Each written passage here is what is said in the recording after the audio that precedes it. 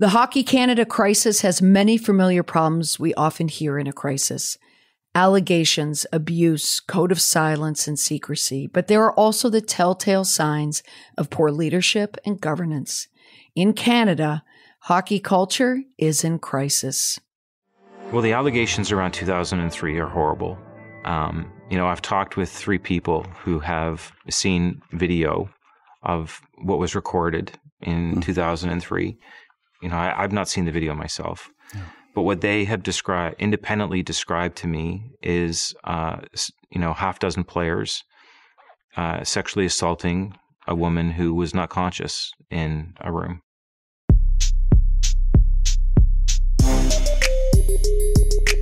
Welcome to the Indestructible PR podcast, where we use current events and tested media and PR strategies to help prevent or manage a crisis and build an indestructible reputation. Oh no, Canada. Hockey Canada is in crisis.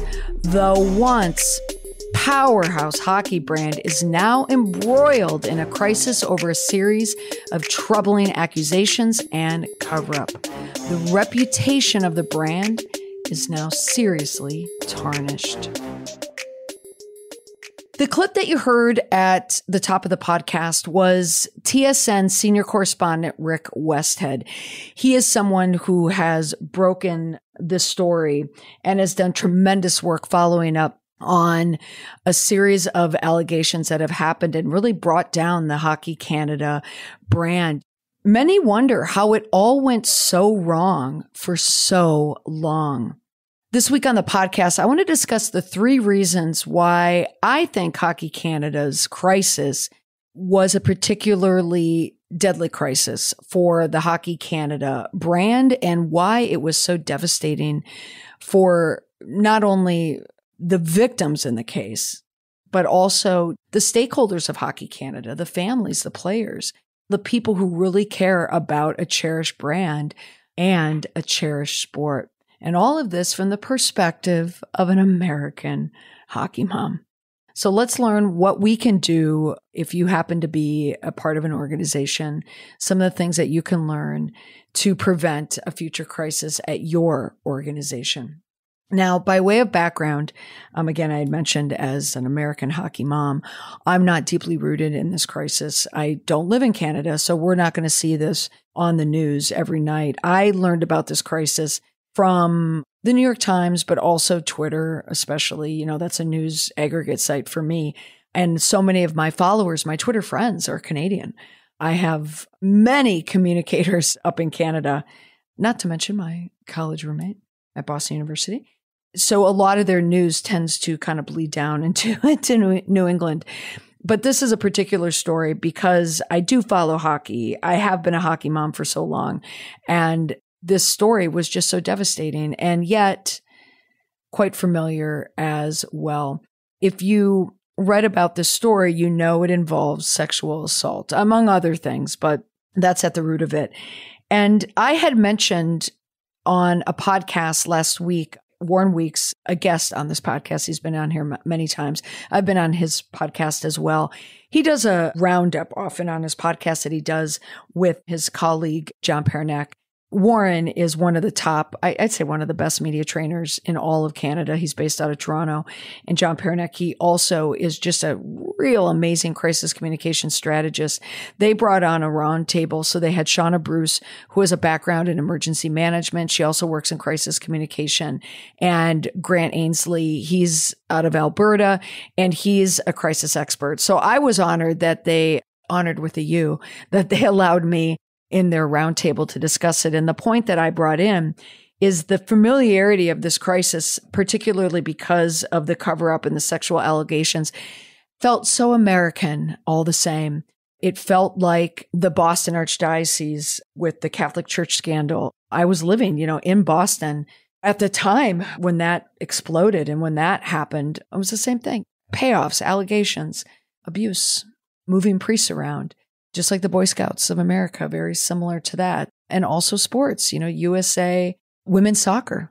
That story's out right now. And also USA women's gymnastics. So the idea of big groups dealing with sexual abuse is not limited to Hockey Canada. Certainly But how they managed it is followed the wrong playbook. It followed the Archdiocese in Boston's playbook and many other dioceses, around the country. And I'm saying this as a Catholic. When there's secrecy, it creates problems. So let me just give a little background on the story, and then let's just talk about the three biggest reasons why I believe that this Hockey Canada crisis was a particularly devastating crisis for the brand. So in June 2018, there was a woman going by the name of the initials in court, or in this case, going by EM, and she was allegedly sexually assaulted by 8 hockey players from Canada's World Junior team. Now, if you're listening from the US, and if you're not a hockey fan, it's not widely known. Like if you're a hockey parent or a hockey player, you would know this. But when you grow up, you have hockey, you have travel hockey, you have school hockey, high school hockey, you have college hockey. But there's this level, particularly with men's hockey, where it's juniors. So you'll find a lot of players might go, like in the US, they'll go high school. If they want to play college, for instance, they might go high school to juniors to pro to go to the NHL or to college. So this culture, there is this just very masculine culture with the sport of hockey. And when you think about that culture, when you think about that sport, think about young men. Think about young men at that age. You also playing hockey, this very aggressive, oftentimes violent sport. They're out of high school or they're college age. There's alcohol involved, okay? Especially after you win a game, win a championship and everyone is drinking. And a risky sport like hockey also means that there's going to be risky behavior. So how they ended up here is this woman was sexually assaulted by 8 players. And if you read some of the descriptions of what had happened, some of the details, which I did, what had happened to her was just horrific. And when you have alcohol involved and she just wasn't quite sure what happened to her, and even speaking to the person who assaulted her, trying to talk her out of basically coming out with what happened, trying to talk her out of saying anything. It's just devastating to listen to it and to read it, especially as a mother of daughters as well. But when you read the details of the assault, she was quoted as saying it was violent and it was degrading. So when you have all these stories of just this brutal behavior, the Hockey Canada crisis isn't just that one incident. It's a series of incidents with other females and also with males, this toxic hazing culture, just this culture of masculinity, of just allowing this masculine behavior to take place. It could be a very, boys will be boys behavior. And that's the type of behavior that can lead to these types of crises. So let's talk about the 3 things that I think led the Hockey Canada crisis to have legs, just to last. And I believe is one for the ages. We're going to put that up there with some of the worst responses for a crisis. And Canada has definitely had their run of them over the summer. I mean, of course, if you remember last July in the summer, it was Rogers internet service. So it all went down. It completely went down.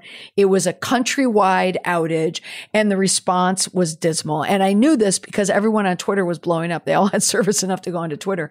But when you need something that is so critical to your day-to-day living and not respond to it, it created a huge crisis. Also, there was Bell Media and the firing of a very beloved, long-serving anchor on the network, Lisa LaFlamme, and she was beloved and she was summarily let go. And she retaliated by creating a Twitter video explaining that she did not agree to this firing. And there was huge blowback. And I discussed it on TikTok and also on the podcast. So here now we have the Hockey Canada crisis right on its heels. Now, this one has been going on for a while. This has definitely been a saga. There has been investigations, leaked investigations, reopened investigation. There are secret funds because they needed to settle the abuse claims. There was non-disclosure agreements. There was just toxic behavior up and down, Hockey Canada, because it is federally funded in part by the Canadian government. That brought in the government. Also, there's a lot of sponsors involved. And when sponsors begin to cut ties with an organization, that also creates more of a crisis situation. Now, the leader of Hockey Canada was Scott Smith. He was the president and CEO. The finger was pointed at him for much of this. There were so many calls for him to step down, but stood fast. He just wanted to stay in there along with the entire board. But eventually, they all needed to step down. And that's what happened within the past 2 weeks. So there was a statement that came out that said effective immediately, the chief executive officer and President Scott Smith and the entire board agreed to step down. Now, something that I had said on Twitter too, when you have an entire board step down, it looks like a victory for a crisis. But as someone who works with boards, if you remove an entire board at once, it creates such a disruption for an organization. So they're getting through one part of a crisis, but they're creating another governance crisis because they have to find a whole new board. Okay, so let's just get into the 3 biggest reasons why I think this Hockey Canada crisis was a particularly bad one. Number 1 was just the general lack of transparency. Without a doubt, the biggest crises out there often have a problem with transparency. And Hockey Canada was not transparent in any of their responses about the investigation, about what's happening, any backroom dealings. The board clearly did not want to make anything public. And we don't know how much of Scott Smith being a part of it, but it seemed like everyone was in lockstep there. There was also just this prevalence of silence, particularly with the media, not speaking to the media, not putting out statements. So when you have this toxic cocktail of omission and withholding the truth and non-disclosure agreements and not talking about financial controls and what the management is doing, you're creating this miasma of secrecy. Okay. No one can see what's happening. There's no transparency. And so when the public, when stakeholders can't see what's happening, it's the red flag for a crisis. Second, it's when leadership, both the board and executive operations, when they adopt a position of not giving in, they adopt this position of not backing down. And I won't back down. And when people refuse to do that, it just kind of creates an environment where a scandal is just going to stay.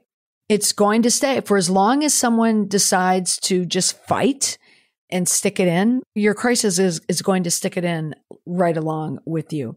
The board standing behind CEO Scott Smith is what ensured that this crisis was going to continue.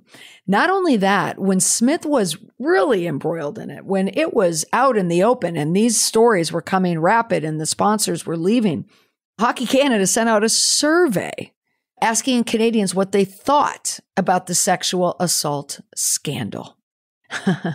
And that is a doubling down tactic. Now, you could look at it. I mean, research, that would be the first step in any communication plan or any crisis communication plan, certainly is the research. But the research that they conducted was more like priming.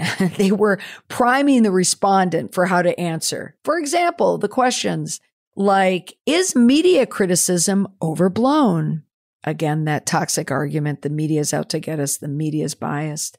Another question, is this something that is unlikely to happen again? Those type of priming questions are not going to provide clear, clean results.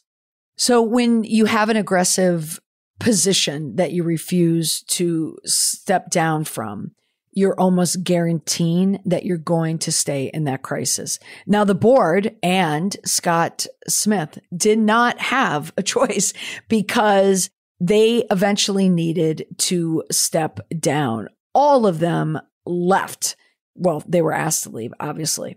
So that's what happens. That's a great consequence from not backing down. And here's a third piece that I noticed in following this crisis. It's that when you think you are above everyone else, you're above the public. You're above the press. You're smarter than everyone else. Nobody knows. This is something that's just going to go away. They have this general dismissive attitude when it comes to people asking questions. Scrutiny to them is a group of rabble-rousers. It's just people creating problems for us. We've got this handled. We've got this. It's that we've got this attitude that can lead to just a damaging crisis that you can never recover from. Okay, in every episode, I always include one indestructible PR tip that's a quick and easy leave behind tip that you can remember. That is really the one big thing I want you to remember about the podcast to help you build and keep an indestructible reputation. If you work for an organization in its leadership or in a board, or you have a say in the culture of that organization, it's important to eradicate any type of cold and callous decision making. It just leads to destructive management and destructive organization. It creates an environment that leads to a toxic, rotten environment. If you create a culture where people do not feel free to speak up, you're creating a culture of bystanders, people who will perhaps witness what is happening and know what's happening, and which will make it worse. It's one thing to say, oh, my door's always open, you can come in and talk to me, as opposed to telling people with instructions and giving them details like a roadmap. This is exactly what you need to do to let us know that there's a problem.